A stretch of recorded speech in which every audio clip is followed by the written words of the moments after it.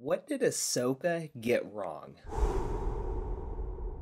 Welcome back. I made a video a couple weeks ago about the things that I think Ahsoka got right. And if you saw it, it was a lot of things. I think Ahsoka is a great series, but as with all entertainment, there are some areas where maybe they missed on a couple things. So I just wanted to throw out really a couple minor areas that I think Ahsoka may have missed the point. First of all, and this has been pretty well documented in my opinions over the last few months, but I am not a fan of them making Sabine Wren the person who made everything go wrong every single time. Throughout the series, we see Sabine takes the star map that Ahsoka has found when Ahsoka specifically says not to. She takes it back to her home on Lothal, and Shin comes. Shin fights Sabine. They had that infamous stab scene, and Shin takes the map. First of all, the bad guys would have never had the map had Sabine never taken it in the first place. Now, I am okay with one lapse of judgment for a hero to have to overcome it. I get it.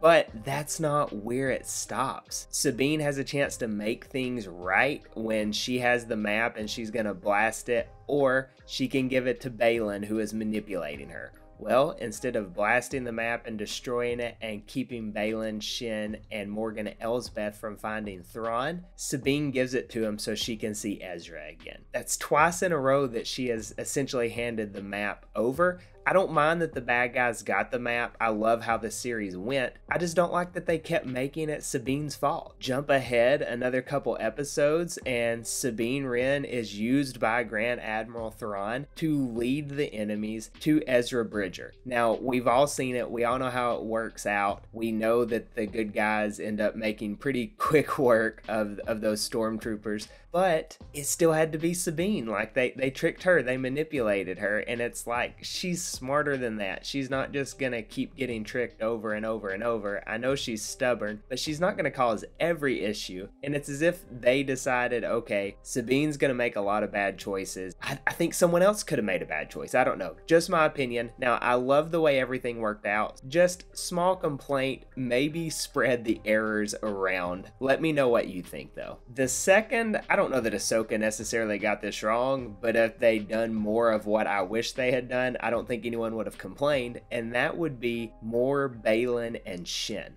I don't think anyone would argue the fact that Ray Stevenson stole the show as Baylan Skoll. He was so interesting. Everything he said just kind of had me wanting more of his character. Shin was a great apprentice. She's bad. She was good with lightsaber combat, seeking power. She is a good bad guy. We start off seeing quite a bit of them early in the series, but then as we get more into our main character story, obviously we paid more attention to the main character, and then when Thrawn shows up, we pay more attention to Thrawn. That's all okay, but man, it would have been awesome if we had even more Baylan and Shin. When they start the series off on that ship freeing Morgan Elsbeth, that was a great start to the show, and I think had we seen even more Baylan and Shin, the show would have been even greater than it already is. Now, I do believe the story is set up to explore Baylan and Shin more going forward. I think the season finale kind of begs for more of them. Now, it'll be interesting to see what Star Wars decides to do with Baylan's character. I'm assuming they'll have to recast, or they could deepfake maybe. With Ray Stevenson's passing, I think these characters are going to continue, so this is not necessarily a complaint, just, man, I really want to see more of them. And then lastly, and I know this was kind of a big complaint for everyone, I'm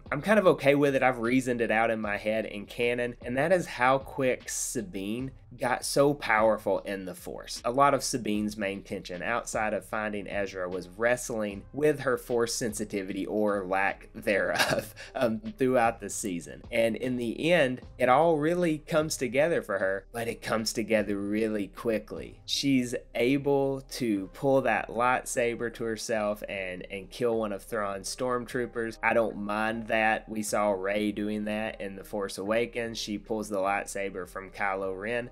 that's not too big of a deal to me. I mean, she became force sensitive, she pulls the saber, cool. But then after that, she pushes Ezra across that big expanse to get on Thrawn's ship. It seems like a lot. Now, if this were the first time we had ever seen someone have a very accelerated progression of their force powers, maybe I would have a bigger issue, but we've seen Rey have the same thing happen in the sequel trilogy. I don't think it's unbelievable in the canon that we have. It's just she went from zero and really having no potential according to Hu Yang, and then now she's pulling sabers to herself and she's pushing Ezra across a huge gaping leap onto Thrawn's ship. Do I have an issue with it? Not really, but I could have lived without it as well. So let me know what you thought about these. What were your biggest complaints about Ahsoka? Thanks for watching. Please don't forget to like and subscribe if you haven't already, and you should probably check out one of these two videos next.